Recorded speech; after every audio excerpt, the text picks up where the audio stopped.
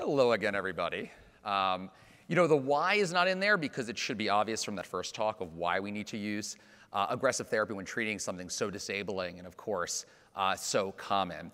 I liked Leon's comment about the donuts, how in the psoriasis world, you have a whole bunch of donuts. They're glazed. They're probably one with bacon on it because it's fancy and hipster. However, when it comes to atopic derm, for most therapies, if we're going to use the donut analogy, you don't know if they're expired, you really don't know what they're going to do for the most part. Maybe there's one that looks really good and is fresh and you have a expiration date on it. But it's so interesting when you think in parallel, psoriasis, atopic derm, too many options. And with atopic derm, that's for psoriasis, of course, for atopic derm, we're just scratching the surface. So we're going to talk mostly about some oldies, but still goodies, and then talk about the only FDA-approved systemic therapy for atopic dermatitis. These are my disclosures. So here are the majority of our on and off-label systemic therapies, on-label being literally just one of them. And I'm only going to focus on some of these. I'm not going to touch on azathioprine, as there have been some studies of late showing that there's really no difference in efficacy between azathioprine and drugs like methotrexate, which is certainly safer. So I'm not going to spend any time on that one. But before jumping in to these oral immunosuppressants and even immunomodulator, by a show of hands, who here uses systemic steroids to treat atopic dermatitis? Show of hands. Don't be shy. It's okay. I mean, it's clearly a trick question, right? So systemic steroids in atopic derm, and I'd argue probably in psoriasis and a lot of inflammatory diseases, is literally a deal with the devil. Because when you start that patient on it, they are going to love you. They're going to get better real fast. They're going to go lift a car over their head. They're loving life. And then you start to taper them. And they're getting maybe around 5 milligrams, 2 milligrams, and their disease comes back with a vengeance. And so there is this rebound phenomenon, especially in atopic dermatitis, that is going to make these patients even worse. Forgetting even all the potential adverse events associated with using systemic steroids, there are really common ones, less common, but this is a pretty mind-numbing list. Now you could say, whoa, this is long-term, right? We're just going to use short little bursts, not really a big deal. Well, there's actually some data to show that even short-term systemic steroids can have complications. But I don't want to sound like a total naysayer that never, ever use systemic steroids, because that's not true. We do need them, and they need to be purposefully used. So I think that there is an exception to every rule. And my exception here with systemic steroids is to use it as a bridge. Now, you heard just before, with especially some biologics, it can take time for medications to work. Methotrexate is a great example of that. These patients who literally are not sleeping, tearing their skin off, and bleeding all over the place cannot wait 16 weeks for that methotrexate to kick in. So I think steroids can be used purposefully to bridge a patient as you are getting a non-steroidal on board. And I typically will do anywhere between 0.75 to 1 mg per kg and go down anywhere from 10 to 20 milligrams per week and go down slowly. Now, there's another option, kind of a compromise of sorts, that you can get someone systemic steroids without giving them an oral steroid, and that's intramuscular Kenalog, which I'm a big fan of. There's a nice number of studies showing that it really has no impact on HPA access. It does not have the same impact on blood sugar, hypertension. Certainly locally where you inject it, you can have some atrophy, some skin lightening, and that atrophy can run deep. But really, it's a nice option because you get a depot effect. You actually get the steroid coming out of the fat of the buttocks. That's typically where I do it. I know some people do it up here. I say definitely not. You're going to get a nice big anatodermatous plaque there. Not a good plan. But the buttock is pretty easy, and I'll show you exactly where you need to inject. But you get the effect of that steroid usually for 2 to 3 months. So it works like an oral steroid, but you get longevity, and you typically don't get that rebound. And there's been other studies looking at this, and I think there's a lot of utility. You just got to be comfortable doing it. You need to have typically trained with someone who will say, yes, this is the right thing to do. And I try to teach all my residents, but it's pretty simple. So literally, this is all you got to do. You need some Kenalog, and typically you're going to be using about 30 to 40 milligrams in that cc, or a little bit less than that. I usually do 1 injection in each buttock, and you want the upper outer to avoid hitting the sciatic nerve. You're going to want at least a 1-inch needle, maybe 1.5, depending on how big that booty is. And then It's a true story. And then you're going to want it to be maybe a 25 to 20 gauge needle. If you try to push Ken 40 through a 30 gauge needle, you're going to be there a really long time. Not to mention they don't come in 1 inch for the most part. You can find them, but not easily. So I think it's definitely a good option. All right, let's get into the oral immunosuppressants. Cyclosporin. If you need a drug that is going to get someone clear in like a day or two, and this is true for psoriasis also, like you have that patient head to toe comes in and goes, by the way, I'm getting married tomorrow. Joke's on you. This will get someone clear very, very, very quickly. I typically start 4 to 5 mg per kilogram, and certainly you can apply this to pediatric dosing as well. The big things here are hypertension and renal insufficiency and damage. And I'll go into the kind of, just like how Dr. Armstrong talked about, how do you start and how do you monitor? This is definitely a very intense kind of monitoring from a lab perspective, but worthwhile when needed. There are some other adverse events you can look for: peripheral neuropathy, GI, neurologic, and there are significant drug interactions. So this medicine is great when you need it, but this is a short-term fix because you cannot keep patients on this long-term. It's almost like an extended bridge beyond what you would do for prednisone. And definitely if someone is active infection, history of malignancy, because it itself has a black box warning for lymphoma, and uncontrolled hypertension, that's going to be a no-no. And as I mentioned also, 3 to 4 months probably. You can keep someone on it to about a year. I try not to go much longer because of the risk for kidney disease and uncontrolled hypertension. So this is how you do it. It's a little complicated. So you're going to order a lot of blood work before starting. You're going to monitor them pretty regularly throughout the first couple months. And the really big thing you're going to look for is renal clearance and markers for that. So this does take a lot of effort to keep track of these patients. But before we had an FDA-approved systemic agent, we didn't really have much options. Everything was off-label, and this was one of our few good, quick options. Now let's say you have a patient doing well, and they want to stay on cyclosporin. You know you can't do that forever. Well, there is some data showing that weekend pulse dosing is safe longer term and still can maintain patients who are now settled down. So I do that often where I'll get someone down from everyday dosing. I'll maybe go to everyday dosing. And I've even done this in psoriasis to then just weekend dosing. So pros, it is powerful. It works fast and it works well. Cons, a lot of side effect potential. A lot of blood monitoring for kids especially. I mean, the youngest kid I've used it in was 6 years of age. That's a lot of blood monitoring for a kid. So something to certainly consider.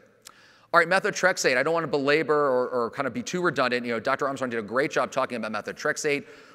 We know it well. Now, understudying atopic dermatitis, but it is bread and butter for us. Been used for psoriasis for so long, so we know what to expect. A couple small studies in AAD. Kids usually between 0.2 to 0.6 mg per kg per week, and that's huge. Once weekly dosing, either oral or sub-Q, that enables better compliance. And this is where I probably will use a bridge to carry a patient over while it's kicking in, because it can take a while to work. I also want to follow what Dr. Armstrong mentioned about this recent study showing we do not necessarily need to always do a test dose. That 7.5, then 10. Then 12.5. And you're not even in the therapeutic window. That study showed that for patients who are otherwise well, no kidney issues, you can start at 15 and work up from there, and that makes a big difference. So the how, it's listed here. This is from the AAD. Similarly, a lot of blood work. Initially, you'll be checking labs pretty regularly, predominantly looking at CBC. And obviously, you want to make sure they're taking their folic acid every day. It's been shown you don't have to skip the day where they take it. But you will be, once again, monitoring these patients pretty closely. When you get to a stable dose, however, you don't have to be so diligent. Now, I also don't want to repeat this. We used to suggest a liver biopsy. It actually was much lower than this. It was at like 1.5 grams, and it keeps getting pushed higher and higher. And now, really, the recommendation is an ultrasound. There are some blood tests as well that you can do. So benefits, it's an immunosuppressant we know and hopefully love. We have a lot of experience with it. Once a week dosing. The monitoring is not as crazy as it comes to when you think about cyclosporin. It's certainly safer long term. Patients can take this for years, but definitely monitor the dose over time, the cumulative dose. Other pearls safe in children. It's been used in children, but there are some important drug interactions. Whatever you do not give it with Bactrim. Bad news bears, you will potentially kill that patient. Doxycycline, another drug we use commonly, will actually mess with renal clearance of methotrexate. So you cannot, it sounds like a great idea, combine anti-inflammatory doxy or tetracycline with methotrexate, bad idea. Mycophenolate mofetil. So before the advent of biologically atopic derm, this was my go-to, because I think of this as like the kind of very, very smiley and chubby tongue-in-cheek little brother of immunosuppressants for atopic dermatitis. Probably the least kind of damaging and least invasive from a lab monitoring perspective of all the immunosuppressants. Pretty easy to use, standard dosing, hard to mess up, and it works pretty well. I was more of a methotrexate guy when I was in the Bronx, and I moved more to mycophenolate when I moved down to GW. The big side effects, GI, certainly can happen. GU is listed as the most common, but I typically don't see urinary urgency with this. There's an enteric-coated form that's very expensive that helps with the GI side effects. And you do need to monitor labs, but it's not as crazy. There are some nice kind of case series looking at efficacy. In my hands, has worked very well. And actually, when dupilumab first came out, which is what I'm going to end with, I had a lot of patients on CellCept that I transitioned from CellCept onto dupilumab.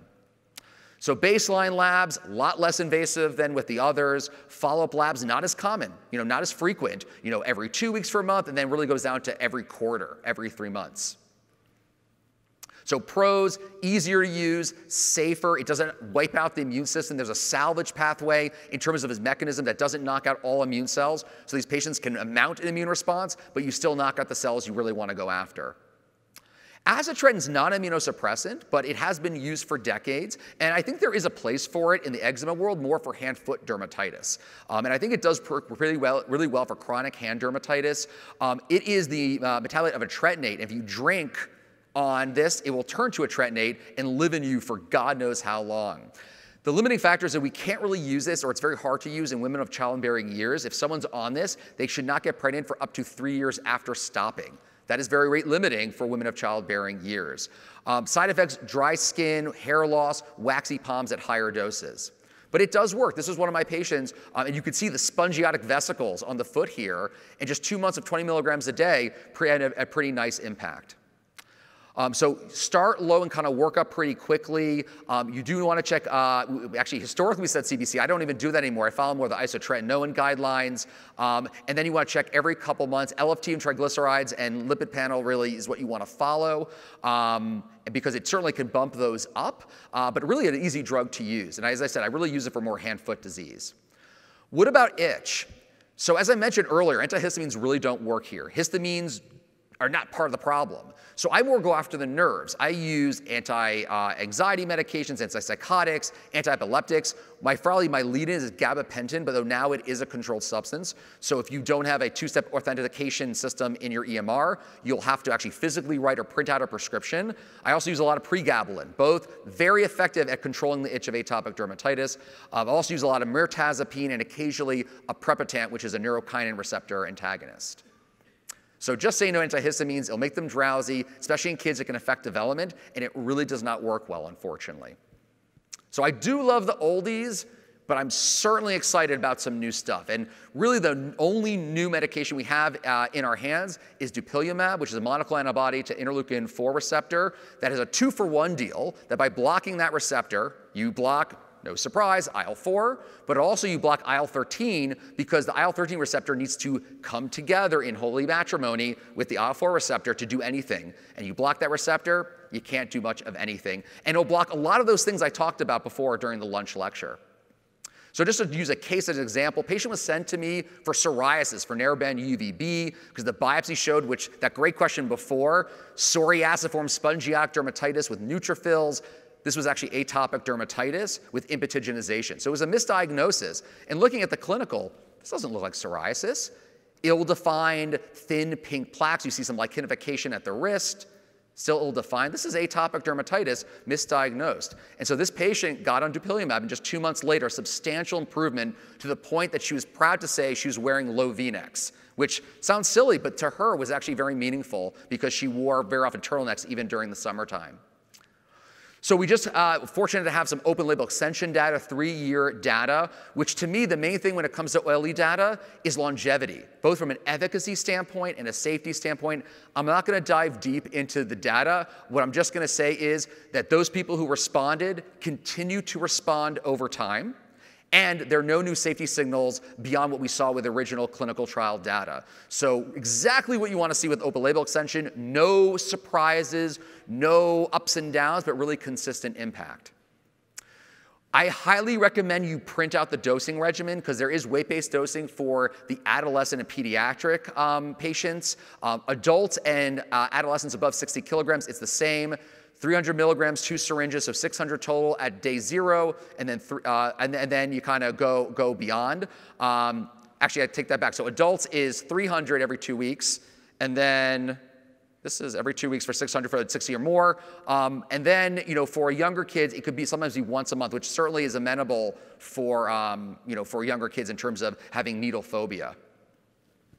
Safety. So like all biologics, injection site reactions are certainly number 1. So expect to talk to patients about it. It does happen. Conjunctivitis is the big one. I'll talk about that in a moment. And then keratitis is the scariest one, though I've not heard of any post-marketing cases of that actually happening.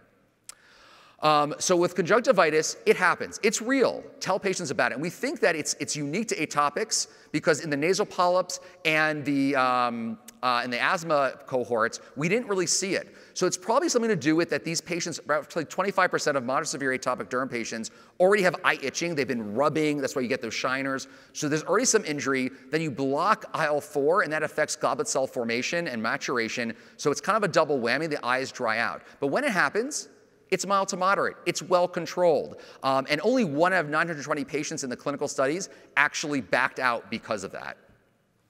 Now, what do I do? So I always ask, do you have a history of eye itching? If they say yes, they are getting artificial tears from the get-go. And I've seen a drastic reduction, and this is me speaking, a drastic reduction of the numbers of conjunctivitis, which actually at this point since I started have been 0 since I started doing that. But if it does happen, you can use cyclosporin drops, you can use topical steroid drops. It's usually mild to moderate, and you can power through. It's rare these patients actually have to stop. What about keratitis? Well, this is a medical emergency. It is eye redness, sudden pain, double vision, photophobia. If this does happen, which I've said I've never seen it, they go directly to ophthalmology. Do not pass go, do not collect $200, okay?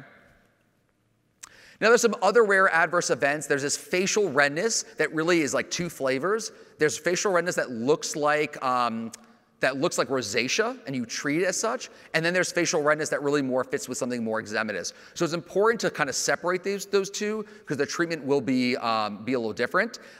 It's rare, though. I've seen only a handful of cases. Who here has seen that? Like the almost facial erythema, like almost persistent erythema of rosacea? Yeah, a handful. It happens. It is not a game changer. It's not a game stopper, but just be aware of it. It's good to talk to patients about it. In terms of infection, remember, these patients all are at higher risk for all types of infections. And post-marketing studies have shown that there's a reduction of infection in patients with moderate severe disease who are on Dupi versus not on Dupi. It makes sense because if you're stopping that inflammatory milieu from suppressing the innate immune response, your first line of defense, then it can function correctly. It can fight off and ward off those invaders. And so infection rates do go down. Practicables get it covered. It's all about documentation. You got to document their IgA and EZ. You're not going to do this. Let's be real. You're not going to do this in your practice because you will get really behind. But my advice is know what was the entry point for the clinical trials, those numbers to put in your note. On the flip side, you get it approved. Yay, they're on it.